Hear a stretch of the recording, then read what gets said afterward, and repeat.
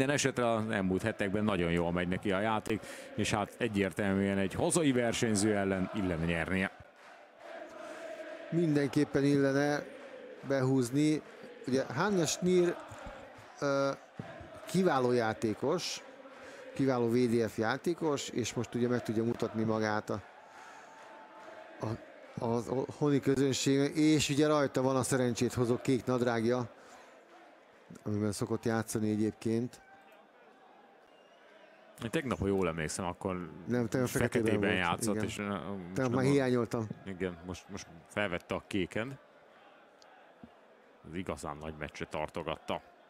Mindössze a második győzelme volt a tegnapi a European Touron. HUN Schniernek korábban még 2018-ban Gibraltáron nyert egy meccset, egy ottani hazai versenyző, egy gibraltári játékos ellen, majd aztán Johnny Claytonnal játszott a 16 közé jutásért, és 6-0-ra kapott akkor ki. Igen. Hát meglátjuk, hogy ennél tud-e jobb eredményt elérni. Azért ez mégiscsak hazai pálya. Tehát, ha jól hallom, éppen nem Nathan Aspinallt éltetik. Így van. Jó kezd.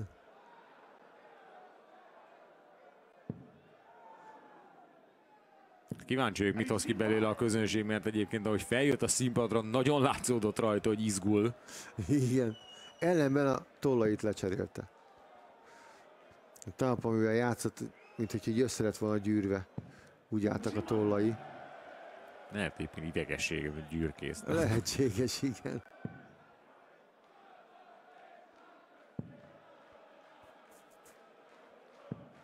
...45. Azért van Aspinall szurkoló is. Megmutatták nekünk.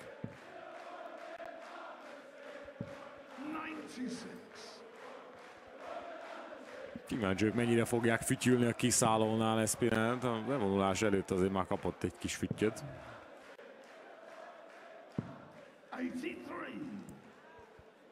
83 ez most Schniertől.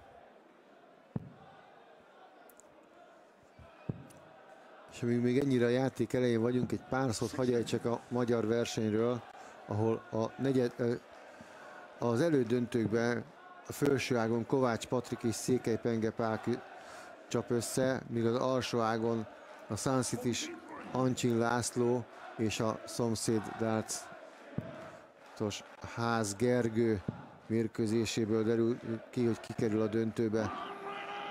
A hölgyeknél még az elődöntők zajlanak. Ott is majd fogom mondani, hogy itt van negyed döntők zajlanak, ott is fogom mondani majd az elődöntőt.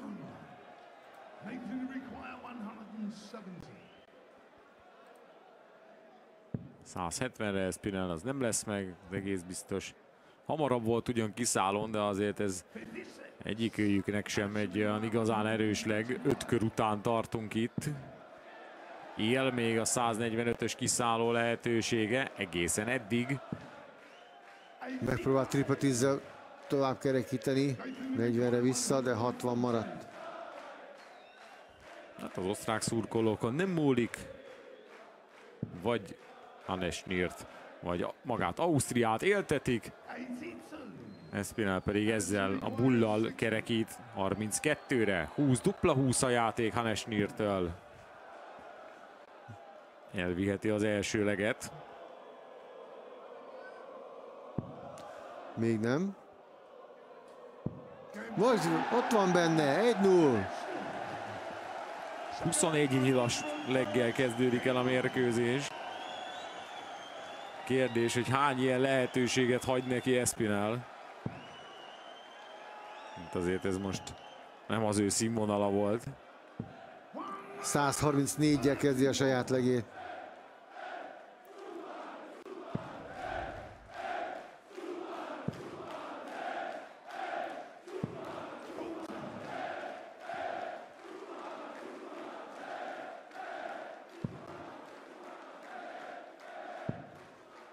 Fordult már elő egyébként idén is Aspinall, hogy nem jutott be a legjobb 16 közé az aktuális European Tour fordulón, hiszen Steve Eaton-től kikapott az első állomáson. Oké, és akkor egy egykori világbajnokról beszélünk. Igen. Persze egy Schnierben viszont benne van most az a lendület, amit ad neki a hazai pálya meg a közönség. Mi láthatjuk, hogy a 8. kiemelt ezen a tornán, Nathan Aspinall egyébként jelen pillanatban a Pro Tour ranglistán a 10. pozícióban van, ami abból a szempontból azért mégiscsak megsüvegerendő teljesítmény. Például a második European Tour fordulót kihagyta, és a legutóbbi 4 Players Championship állomáson nem volt ott. És hát így a 10., tehát ott nem tudott pontokat gyűjtögetni. Nyilván azért sokat dobott a ranglistás helyezésén ez a legutóbbi finálé European Touron. 87-40-re. 325, kell a 180 Schniernek.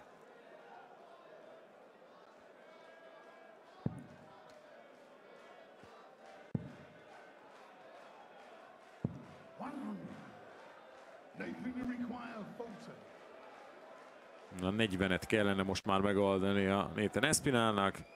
Jó helyen van, le is tolta egy kicsit a drótot.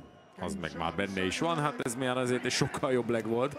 14 nyílból megoldotta Esp. Hát igen. Hát, ha ezt a szintet fogja tudni a végéig hozni, akkor Schniernek azért el kell kötnie. 180! De ha ő meg ilyeneket tud dobni, igen, akkor meg nincsen semmi probléma. A hazai szurkolók nagy-nagy örömére az első tökéletes kört ezen a mérkőzésen Schnier dobja meg. Azért 2 triplással kezd Aspinall is, úgyhogy igyekszik tapadni. Úgy meg van rá lehetőség, hogyha Schnier nem dob triplát a következő körben, már pedig nem dob. 2 triplással Aspinall már előzhet is hátsó pályán, és az most jön is neki. 140. Hiába kezd 180-nal, Schnier 6 nyíl után mégis Aspinall vezet. Lehet jönni kiszállóra, így is van, 161 marad.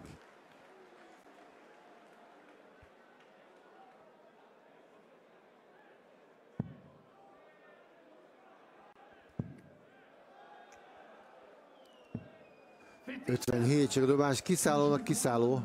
Kicsit magasabb, mint Schnieré. Megvan a tripla 20. Tripla 17 kell. Menni kell, mert Aspinall is kiszálló van az ellenfél, bizony. Ó, 2-es lett helyette. Viszont a tripla 19-en szépen korrigál, marad a 42. Aspinallnak meg kell oldani a 170-et.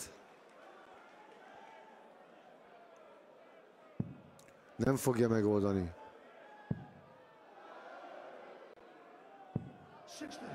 60-at dob csak. Elviheti ezt a leget is Schnier. 6-os, dupla 18. Jó kérdés, hogy ezt akarta-e, vagy 10-est. Nincs jelentősége, mert ezt innen azért simán meg lehet még oldani. Belül van 9-es.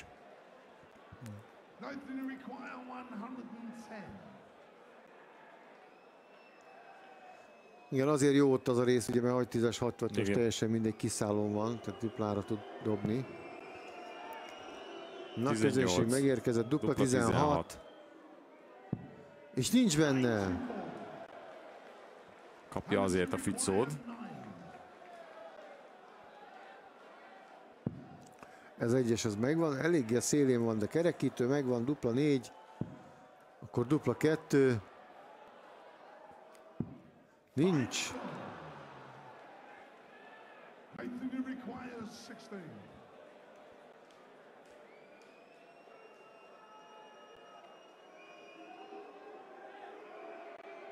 Megoldja a dupla 8-at. Ki tudta zárni azt, hogy megint fütyülték.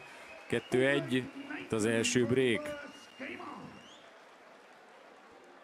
Magát okolhatja Schnier. Azért igen, az ilyen zicsereket nem szabad kihasználatlanul hagyni. Szidja is magát eléggé. 140 a kezdés.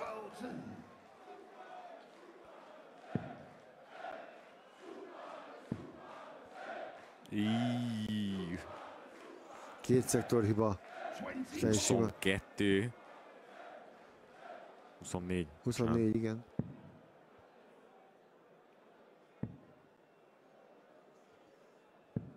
Aspinall sem dob triplát. Most jön a tripla Schniernek.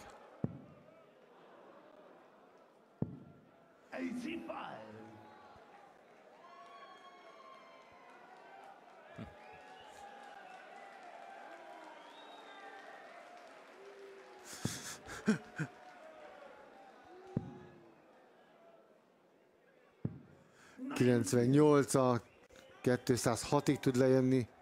Ezt próbáltam megfejteni, amit felmutattak az előtt. Ez annak szólt szerintem, igen, hogy ne fújolja. Hanem... Igen, csak hogy ugye a Rotterdam az ugye a legutóbbi Premier League fordulóra utalt, ahol ugye Michael van Gerwent verte meg a negyeddöntőben a 4 közé jutásért. Úgyhogy ott is egy hazai játékos ellen élhette át ugyanezt a szívélyes fogadtatás, mint a mai napon, úgyhogy ennek szólt a felszólítás, legyenek kedvesek, sehol nem kifütyülni Nathan Aspinallt. Ebből fog azt következni, hogy jövő héten megint lesz egy olyan jó kis sorsolás, hogy megint hazai játékossal játsszák következő European Tour fordulót. 64 adobás maradt a 81, 233-ra. Ha nem dob triplát, de dobott triplát, nem folytatom. De azért a búra ment a harmadik. Annyit még mondok, hogy ez a jövő héten simán megvan a lehetősége annak, hogy megint összekerül egy hazai játékossal Aspinall, mert hogy Hollandia lesz ugye a helyszín, és ott azért jócska lesznek holland játékosok. Dupla 12, megvan, 3-1.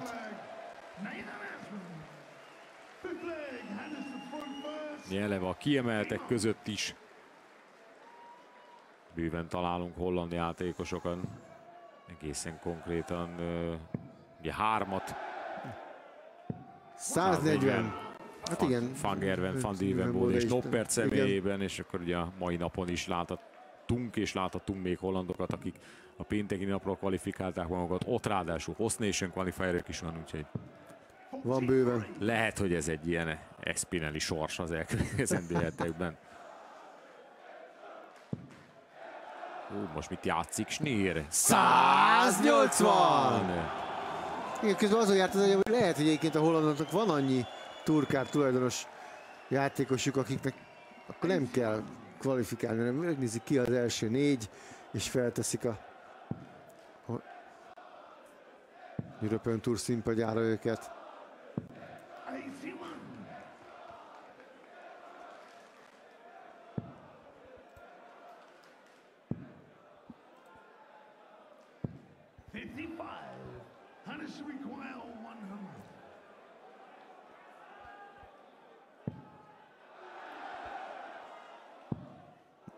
Na még egyet arra dupla 20-ra.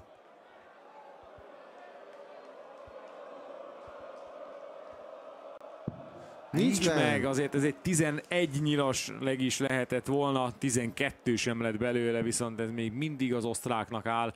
Aspinall sehol nincsen.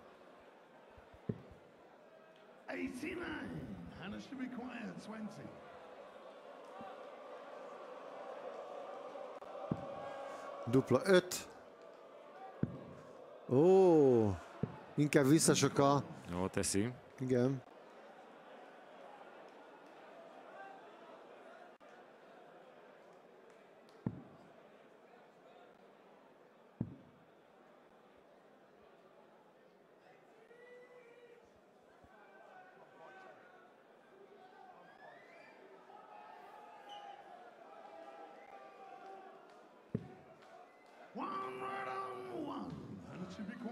Ilyen most érkezik meg 5 kör után kiszállóra Aspinall. Nagyon belül van. Nincs. Ajaj. 8 nyilat dobott el. Nagyon ebből ugye probléma. 7 ment a duplára, mert ugye egyet elszórt, hogy visszakerekít, vagy visszasokaljon. Tehát az akkor is nagyon-nagyon csúnyán néz ki. Tripla 19 kell Aspinallnak. Nem jön. Rádobhat a dupla 5-re még egyszer Hannes Schnier.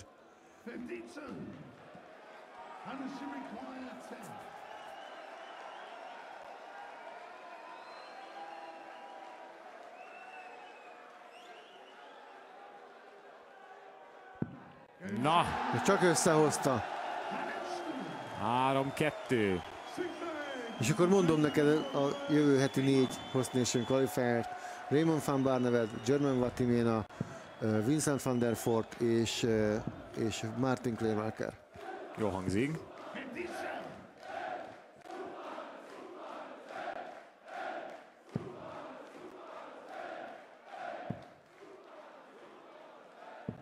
De az a mezőny, akik... A Pro Tour listán, akik ugye nem... Igen, jó, csak hogy... Nincsenek benne az első 16-ban. Érted, hogy a turkártosoknak is megvolt már a selejtező, úgyhogy még onnan is megnézhetjük, hogy hány holland jutott ki, mert hogy azért én biztos vagyok benne, hogy onnan is volt, vagy 2 még, akik jutott. Úgyhogy haladunk, akkor jelen pillanatban állunk 7 hollandnál, és még plusz annyi, amennyi a turkárt kvalifikációról jutott be. Mindjárt megnézem. Akkor viszont mélyebbre kell menni, mert ugye Barnevet biztos vagyok benne, hogy bejutott a turkárt kvalifikáción. 140.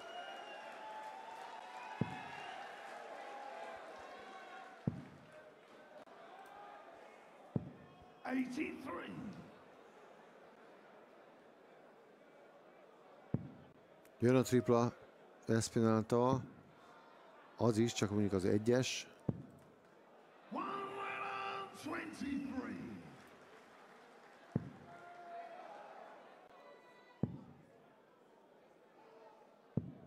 $100 pont.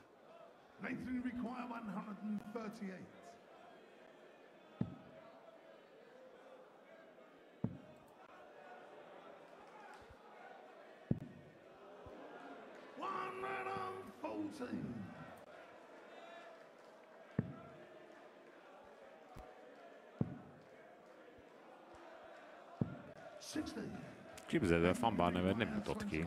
Nem? Most csak rákerestem konkrétan, de arra nem. Majd a belga, közben megvan Aspinallnek. A Belgian Darts Open, a European Darts Grand Prix és a European Darts Match Play-re jutott ki, tehát a 7., 9. és 10. European Tour állomásra, de sem a hollandra, sem a cseh versenyre nem kvalifikált egyelőre. Legalábbis ezt látom. Na mindegy, foglalkozzunk inkább ezzel a mérkőzéssel most már. A jó témába tenyereltünk bele, hogy kicsit időigényes, mire előkeressük. Azt kell mondjuk egyébként, hogy volt eddig egy olyan oldal, ahonnan 2 kattintás alatt meg lehetett nézni, hogy ki kvalifikált, ki jutott ki, stb. Be kell valljuk, ez a Wikipédia, tehát hogy azért az nagy segítség tud lenni, de megszüntették a Wikipédia oldalait itt a 2023-as European Tour versenyeknek, ahonnan aztán tényleg mindent a lehető legegyszerűbb volt elérni, úgyhogy ezért hosszadalmasabb most egy picit kikeresni, hogy melyik selejtezőt kinyerte meg, onnan kikvalifikált, és egyáltalán mik a nevezési dátumok, meg a kiemelési dátumok, ami alapján kiírják a versenyeket. Sokkal bonyolultabb lett így. Nyilván mindennek megvan a helye, és mindent meg lehet találni, csak tényleg lassabb így a procedúra. Szektort hibázik. Akkor továbbra is tartom azt a 4-est, akit mondtam, ugyanis összesen Jan van Veen, aki bejutott a 6. fordulóra. Turkár tulajdonosokból. Úgyhogy továbbra is fenntartom azt a 4-est, akit mondtam neked. Értem. Hát akkor jelen áll szerintem, hogy 8 hollandunk van. Igen. Jövő héten.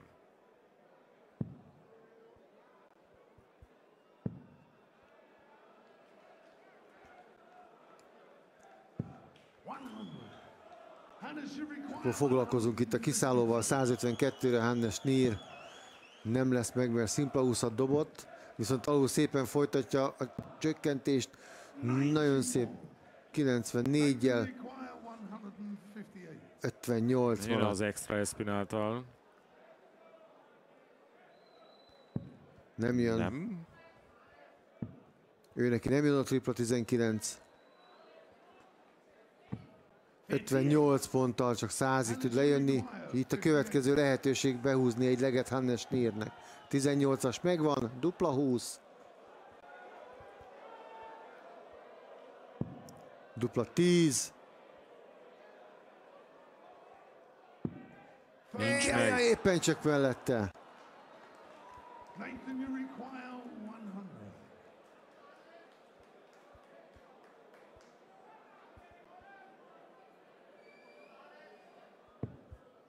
Dupla 20-ra két nyíl Aspinallnak. Megvan elsőre. 5-2-re vezet. És hát azért HUN Schniernek oké, hogy van két nyert lege, de hát láthatjuk azt a 73-88-as átlagot. Mind a két leget úgy húzta be, hogy a 7. körben lett meg az a leg. És hát azért Aspinall 88-74-es átlaga sem egetverő. Hát konkrétan Aspinall itt HUN Schnieren kívül egyetlen egy játékosnál nyújtott jobb teljesítményt a mai délután folyamán. Közben itt egy 140, úgyhogy azért tornázza fejébe ezt az átlagot, szóval még rajtuk kívül Mike Griffenhoven az, akinek nem volt meg a 90-es átlag, ugye neki is 73-as volt, mint ahol most Schnier áll. Magyarra fordítva annyit tesz, hogy Aspinall azért jó esélye bárki másra kikapott volna. Ezzel a teljesítményen mindenképpen. Még ennek a meccsnek sincsen vége, de azért haladunk.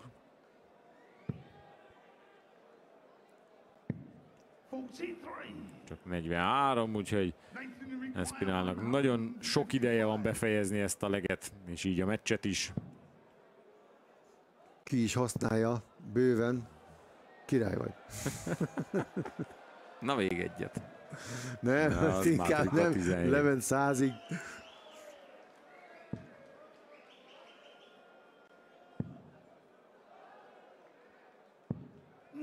99-el 2-10. Még mindig nincs kiszállon. Az előbb két nyílból megoldotta a 100-at. Most hát nem most fogja. nem, megint a tripla egyre megy. Tripla 19. Megvan, jó, és akkor így is van a dupla 20. Jön az első meccsnyíl. Fölötte. Érkezik majd vissza mindjárt, mert Schnier még mindig 200 fölött van. Nem jön a tripla. És szép lett, hogy 170-nel kerekíteni 40-re. A 100-at azért odadob. Második meccsnyíl. Harmadik meccsnyíl. Negyedik meccsnyíl. Az se nem. És most már kiszállón van az ellenfél. Úgyhogy lehet ebből 5-3. Tripla 17. Megvan, dupla 20. Nincs meg. Alatta. Oké, és ezzel a reakció kicsit megzavarta most Nathan Aspinallt, mert ő már szeretett volna odállni a dobóléchez. Dupla 5. Fölötte. És az sincs meg. 7 meccснyilat ront el Nathan Aspinall. 7-et.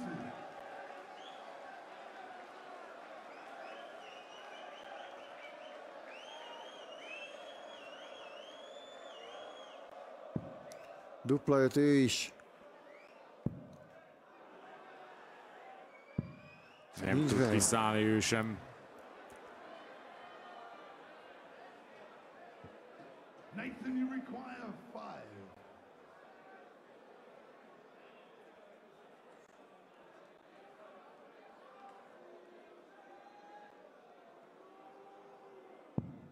5. Dupla 2. Jöhet a 8. meccsnyíl.